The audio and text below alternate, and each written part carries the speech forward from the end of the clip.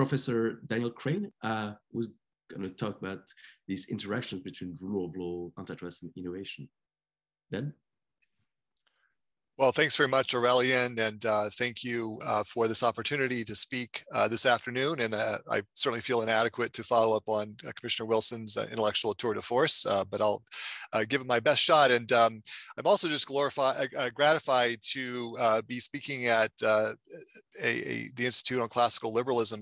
I just really like that formulation as against sort of conservatism or progressivism, which is all we sort of hear about in politics today, but to be reminded that there is another view on the world, which is grounded in the individual and responsibility and in sort of classical liberal ideas.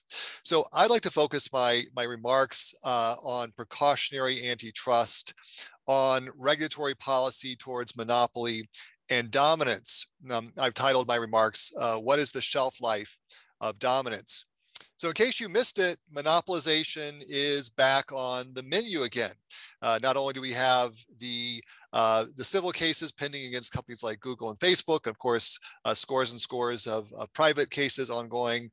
We also see legislative proposals at the state and federal level to emulate the European Union on abuse of dominance. And I think even more radically, to pick up on Commissioner Wilson's observations, we've been hearing from the Justice Department that they may begin bringing monopolization cases criminally again, something that hasn't been done since the late 60s, early 70s. It's been at least 50 years since we've seen criminal monopolization enforcement. So what could be behind that? I actually plan to spend some time this summer really digging into empirically what happened in those 80-something criminal monopolization cases brought in the earlier part of the 20th century. So I want to focus on monopolization and the precautionary principle. Now, I should start by saying that I've never much cared for the precautionary principle as a principle of regulation.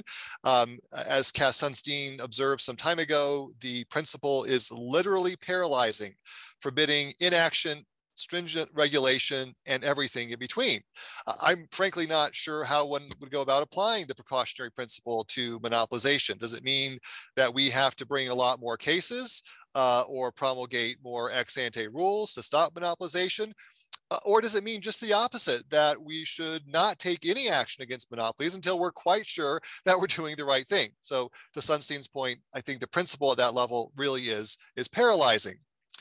Instead of a precautionary principle here, I will say that it seems more apt to invoke the error cost framework that Frank Easterbrook identified for antitrust law some years ago.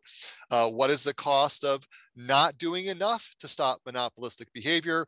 What is the cost of doing too much?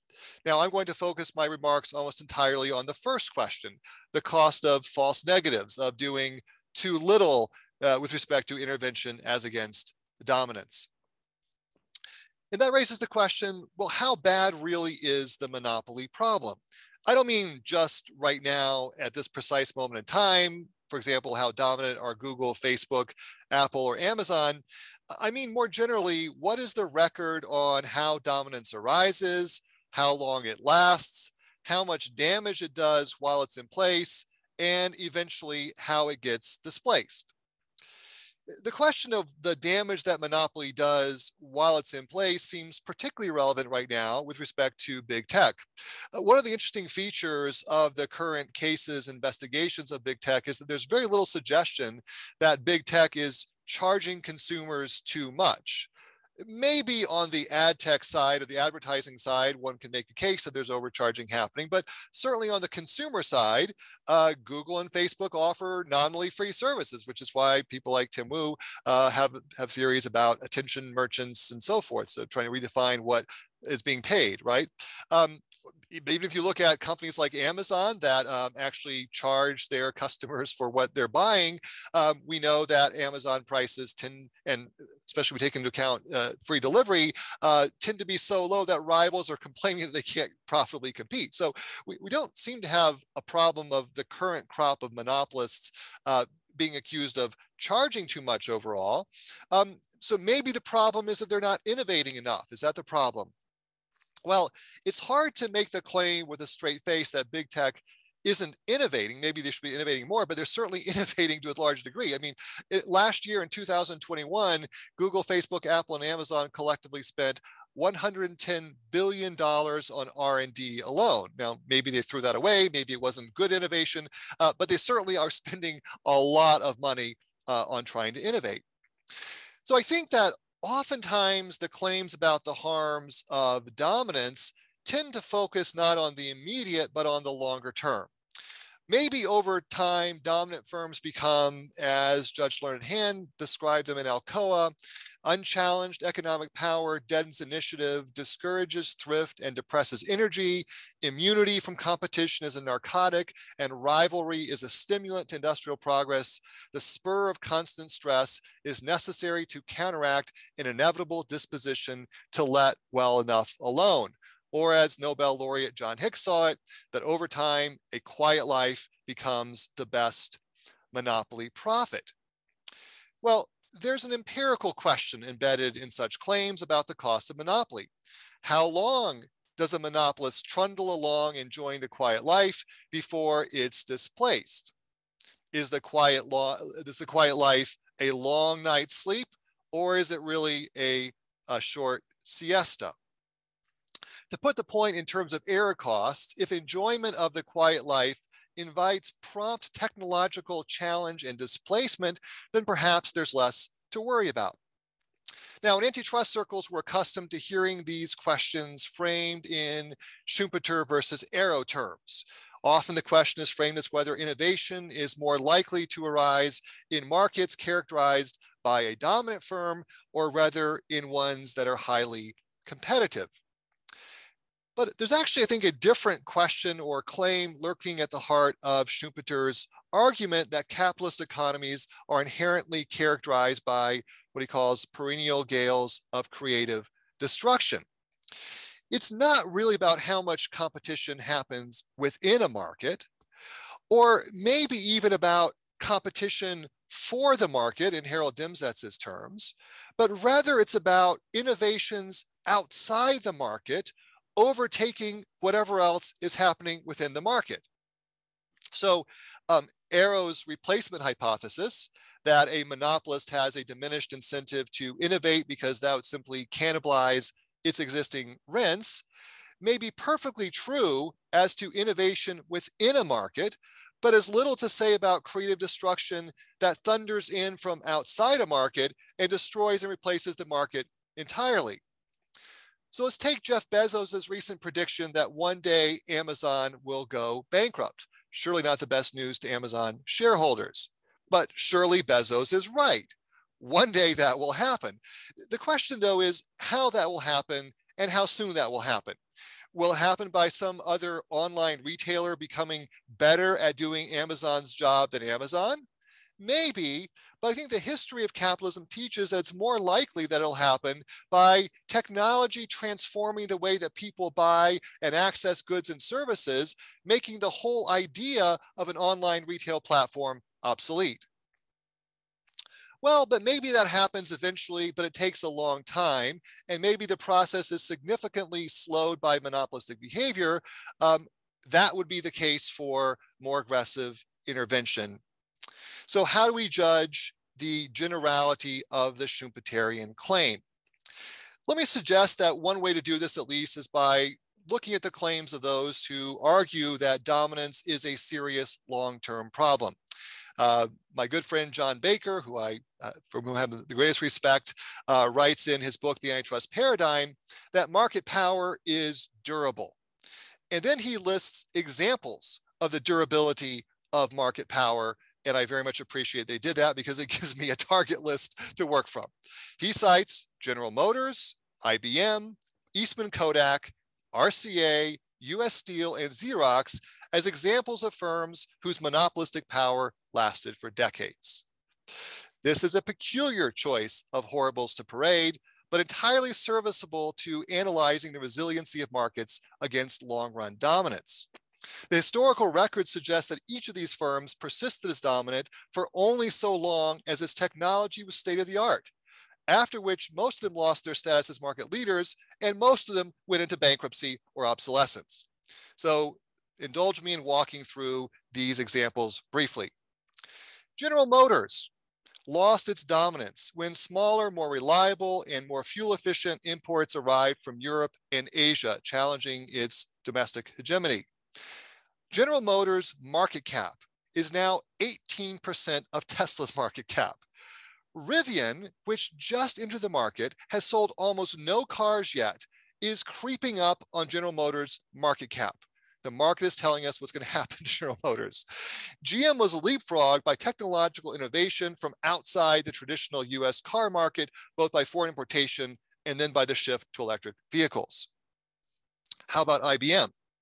IBM was dominant in personal computers until it made the strategically fatal decisions to outsource operating systems to Microsoft and the chip to Intel, thus creating two computer juggernauts and relegating itself to a fringe player in personal computing.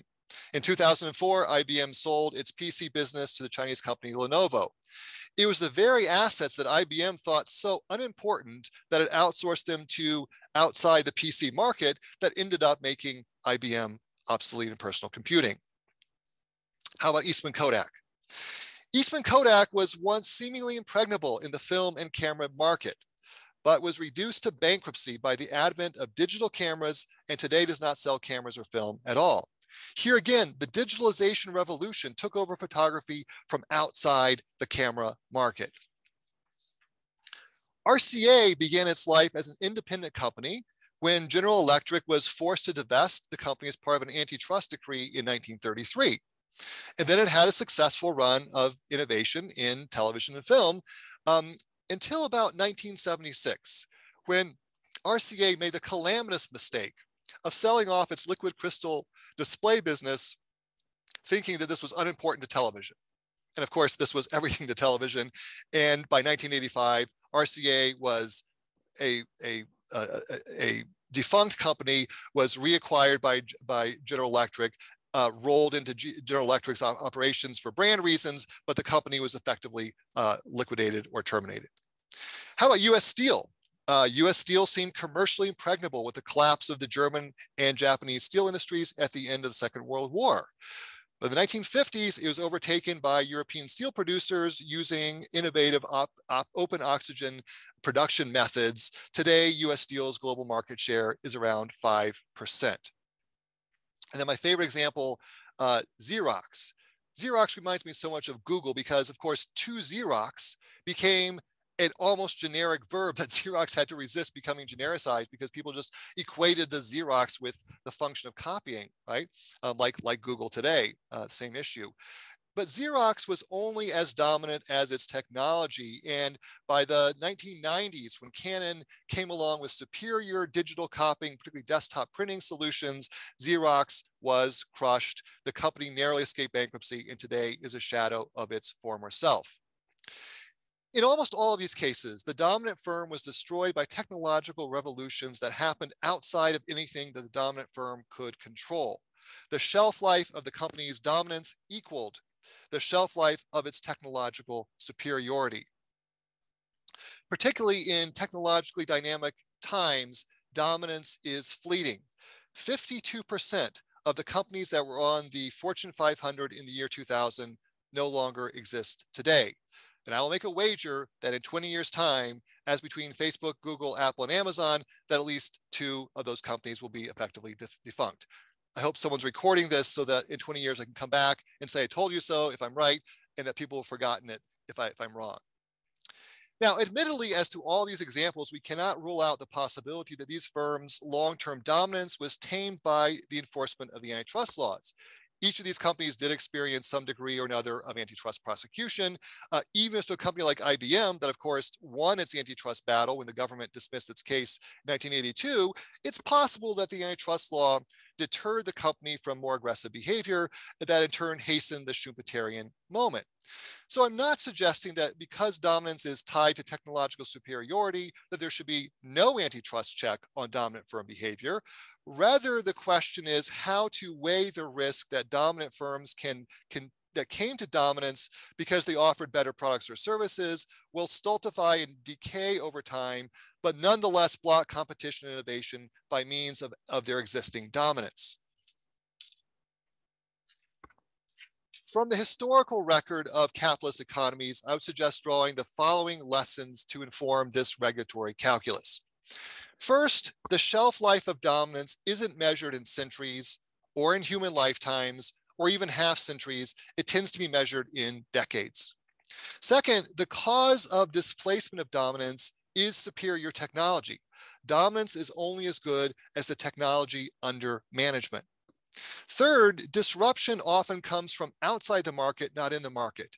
So an antitrust policy designed to make the internal functioning of the market more competitive, however beneficial in terms of static efficiency or maybe even incremental dynamic efficiency within the market, is neither necessary nor helpful to the gales of creative destruction that blow from outside and swamp the entire market. Fourth, regulatory policy should be focused less on neutering dominance and more on breeding innovation. Let me say that again. Regulatory policy should be focused less on neutering dominance and more on breeding innovation. And then fifth, there's only so much that antitrust law can contribute to this venture of breeding innovation, but an awful lot that law more generally can contribute, and it's mostly those boring things that Christine Wilson talked about, right? Protecting property and contract rights, properly calibrating intellectual property rights, guarding against regulatory barriers to innovation, and enabling efficient capital markets, including the free transferability of productive assets. In sum, antitrust law can afford a degree of modesty with respect to long-run monopoly power. Diamonds may be forever, but dominance is not. Now, just to conclude, what I haven't talked about is the other side of the error cost framework, the damage to efficiency and consumer welfare by having too heavy an antitrust hand. I trust that we'll hear more about that from others today. So that's all I have to say, and I'm happy. I think we have time for questions if there are any. Thank you so much, Dan. That was amazing. You're pretty right on time. So we have 10 minutes for some questions. Are there any questions? Yes, Richard. I'm just going to come in late, so I had to miss some of this, but I'm going to ask you the following question. How do you understand the anatomy of failure? That is, what you do is you kind of point to the fact that when you look at these cases, you get a period in decades. And the question is this because of personality, because of structure and so forth. So one of the things you always worry about in these corporations is the great man theory. You don't succeed without great men. One of the things I always like to do to people is I said, tell me the first name of the following companies. Boeing. And you know his first name was Arch, right? And Chrysler, do you know his first name was Walter? And so far you go. And so the question that you're starting to ask is, if you have these characters, is the situation that we have here a problem of necessary truth, or is it a problem of succession? That is, what you do is you start with some guy, and then what happens is they get old and they don't leave, or they get old and they do leave. And in either way, it's bad. So to give you a private firm or an illustration, take something like NASA, right? NASA. And they had a huge run, right, in the 60s and 70s. And I was told at the time the average age of the team that was put together when they launched the moonshot was around 32, 33 years of age. And then you get these same guys hanging around the same firm in the year 2000, and they're a bunch of dinosaurs, and they can't do anything right. So the question is this a problem which you could identify as one of systematic succession? Or is it from the way in which your talks seem to go, sort of, kind of random set of events? Look what happened to this one. Look what happened to that one. You didn't give a teleological or causal explanation for any of the particular things that you were talking about. And so as somebody who would like to, as it were, add another 10 years to my life, if I'm an athlete, I know how to train. But if I'm a corporation, what is it that I'm supposed to do? Because I agree with you, this is not the antitrust laws problem. This is the internal succession problem. And do you have any idea from these anecdotes, which you know so well, as to actually the way that that thing plays out? Richard, if I knew the answer to your question, I would be very, very wealthy. And unfortunately, I'm not. I do think... Well, can you speculate, those who can do and get a lot of money, but you teach, right? And I do so teach. What I want you to try. know is and you're now sitting here as a teacher, if you were to start to talk to some of these characters, what would you ask them and what would you hear? I mean, I actually kind of like the hypothesis that I put on the table. I don't like it in another sense, given that I'm in my 54th year of teaching. But on the other hand, I never had any market power anyhow, right? So I certainly do think that leadership in these companies matters, and personalities matter. I mean, I think, Jack Welch coming back to GE, which was a company on the decline, and turning it around, and we've seen what's happened since Jack Welch's departure, right? So I do think that there are certainly, or Henry Ford's influence over Ford. So I certainly think that they there had are. to card him out at the end, remember? Yeah. And Montgomery Ward. Yeah. So I certainly think there's a story about when we think about organizations, we may overclaim about organizational structures and underclaim about the importance of individual people in organizations. No doubt that's part of it. I guess, but again, to the limits of my actual competence here, the point I would like to leave is that regardless of how it happens, the idea, well, and it will always happen, that the company will not remain dominant for very much longer than its technological superiority lasts. I mean, that's the key story. So however it is that internally the company loses its technological advantage, I think the history of capitalism suggests that dominance will not last very long after that. Now, do you have a theory to explain why churches and universities tend to last far longer? Tradition? No, come on. Investment Richard, strategies, organizational structure, lack of great men and women running them, whatever it is. But, this is worldwide, right? You name the 20 largest institutions in the United States in terms of longevity. I don't think there's a single private business that's on that list. You ask a good question. I do think there's something to reputation, tradition, and culture that matters a lot. I mean, I look at Yale Law School today, which, well, that's a case of decline. Well, so here's the question: if Yale Law School does not innovate, how long will it take for them to decline? No, that's the wrong question. If Yale Law School does innovate, how long will it take it to decline?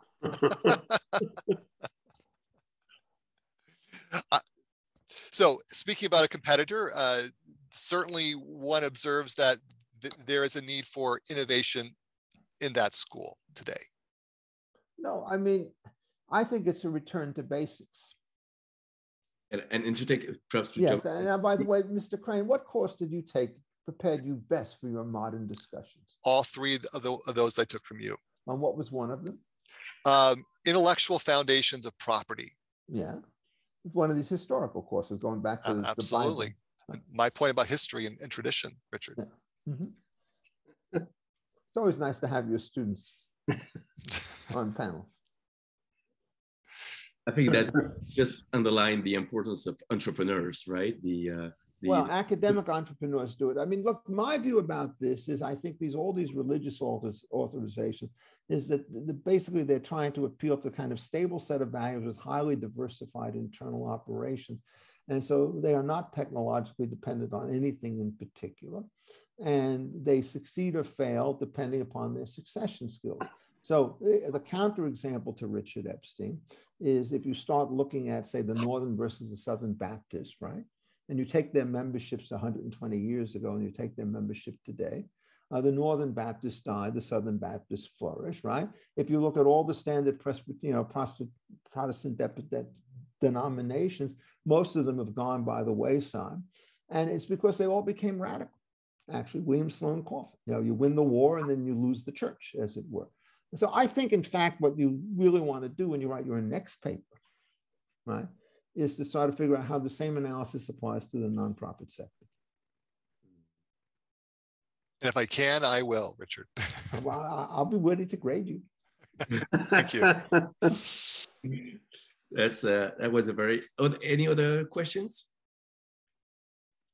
Daniel, if you have any questions, you want to. No, I was going to ask Richard about NYU Law School and what's going to happen with innovation and antitrust, but that would be a longer story, Richard. Well, it's a much longer story, but I will tell you we're in the midst of a succession discussion having to do with the choice of deans, right? And that's true of every law school. I mean, centralized organizations with highly powerful individuals. It's this, I mean, look, the story on management, when I worked on the University of Chicago and presidential search committees and so forth, everybody understood that the single most important function of the board of trustees at that university was the selection of the next president. I mean, interesting. That is, what we tend to do as academics, we tend to treat the firm as a black box. But anybody who's ever worked in a firm understands that the appointment power and the succession power is just hugely important. And I think it's perfectly consistent with Dan's story, right? And certainly every time I've been involved in a university, it's been exactly that dynamic, which has determined the success or failure of organizations. That's why people spend more time on that than they spend on anything else, whether it's for big organizations or for small organizations. And I think what you have is, I do think the succession story, too soon, too late, too wrong. Let me mention one other thing. You ever read the book Good to Great? Jim Collins? Everybody should read it. What he does is he talks about all these wonderful corporations and why they're at the top of the pops one day after another, right? And then 15 years later, you look back and what do you discover? Half those corporations are gone. Yeah. That's what Professor Crane explained. And I think you can relate to Christiansen, innovator's dilemma, you know, how the innovators rise to the top and then innovators themselves are disrupted. Yeah, or it can relate to the fact these companies are so well run and they're sufficiently small that they become very attractive merger targets. They're taken over. Then when they're congealed with somebody else, they lose their distinctive aura and they tend to go down. And which is why it is, I think, Dan, you would agree with this. I'm going to just stop on this note, is that the choice as to whether or not a small company go public by an IPO or by way of acquisition through a larger firm is actually a very important part of this story. And that what happens is we make initial public offerings too difficult, so we get too many acquisition cases, which really dampens innovation. Do you agree with that? Well, I certainly agree that the choice of build versus buy is a critically competitively important one. And I just note right now that the Justice Department and FTC, in considering their merger guidelines revisions, have a question in their request for information precisely about whether there should be a presumption that a company that would be able to internally replicate the external acquisition should be prohibited from making the internal. By the way, just as a thing, Adam and I, we have a little letter out there which disputes the way in which the Justice Department wants to look at this. Yeah. That is, they always want to prohibit one instead of opening up both and then letting markets decide which way to go. And I just agree with you in the sense that I think it is possible that a company could replicate by building internally and yet do so more slowly, more expensively, and in a way that's actually less beneficial to the consumer. There's no dominant solution. And so therefore you don't want the FDA making the FTC making recommendations. I think we're done with the time. Yeah, I think that is a great discussion and conversations. Thank you so much, Professor Crane, for your contributions. And